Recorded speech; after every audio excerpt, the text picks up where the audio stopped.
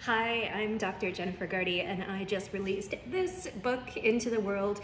It Takes Guts is all about your digestive system and how your body turns food into poop. It has absolutely gorgeous illustrations from Belle Ruthrick, and it is full of awesome information. And here are 3 of my favorite facts from the book.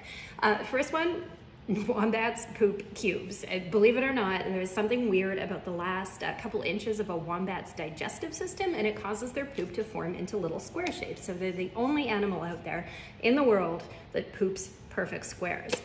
Second fact, one of the reasons we know how digestion works is because in 1822, a Canadian fur trader was shot. He had a big wound in his side and it never really closed. But his doctor realized this was giving him a literal window into the world of digestion.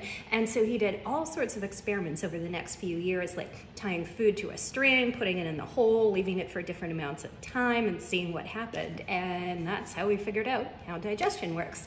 Third fun fact, burps are very different in space. Here on Earth, gas will rise in our stomach, so when we burp, it's just that gas layer on top that comes out. But when you're in space, in zero gravity, everything's kind of swishing around up there, so when you burp, sometimes a little liquid comes along for the ride. Astronauts have a special word for this because it's part burp and part vomit. They call it vomit, which is disgusting. There is loads more good stuff in the book, so grab a copy today and start exploring the weird and wonderful world of what goes on in our digestive systems.